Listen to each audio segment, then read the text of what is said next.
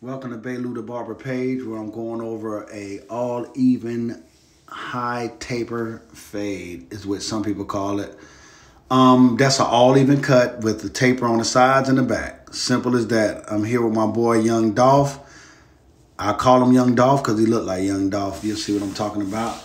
Keep the comb in your hand at all times just to make sure you're going with the grain, because some people got hidden cowlicks.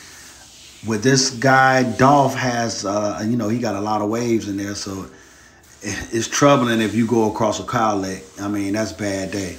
You don't want to mess that up. So you see I'm just combing, cutting. Then I'm going to start working that taper in the back. I started off with the T-liners, but I recommend like the new barbers to start off with the fade clippers because it's kind of easier to take out that blend and then come back and bald it out. But I've been doing it for a while, so to each his own. You can do it either way. I recommend you keep that taper in the middle so you can keep that line, that dark line on the sides, real detailed when you line it up. So I'm just fading, keeping that fade up there. And then you're going to see me flip my clippers over and kind of lay it back down so the dark line can meet the faint line. And it all blends in like that. As I start doing these videos, I'm actually going to go further than just cutting hair. I'm going to show you, how to really be successful. What do you mean by that, Baylew? I mean, listen, do you pay taxes? Is your credit good? Are you budgeting your money? Are you cutting just for a pair of shoes weekly? Like, different barbers, I've been around all kind of barbers, man. And I have seen how they took the fun up out of this. And people not really making what they supposed to make. Like, we got to really kind of support each other and show people how to really make money, man. But back to this taper. You see me flip my clippers over to lay it back down. So when I start doing the line, you'll see how dark it is. People like that line, that detailed line coming down. Keep that comb because, see, different clients sleep different ways.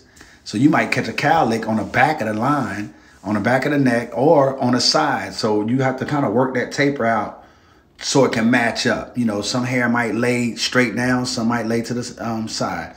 Either way it go, you just got to work it out.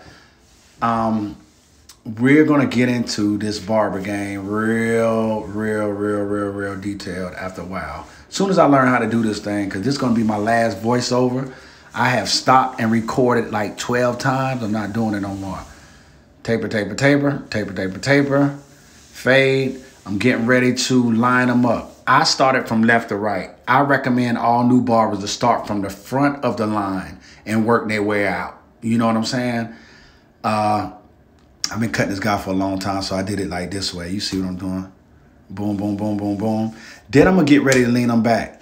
Listen, if your chair leans back, lean your client back. I mean, that's just me. I mean, you get a detailed line. It looks better. It's just you in a barber shop. So if your chair move it. Look at him smiling. Dolph, my boy. So lining them up. Then I'm going to put them up, put my stuff on it and, smooth it down. Then I pull out the razor comb. A lot of people don't do that. That's a good way to lay that front down and then reline them. So listen, this is all I'm going to give you right now because the video speeded up. Like, follow, share, and we're going to get into it and help each other out.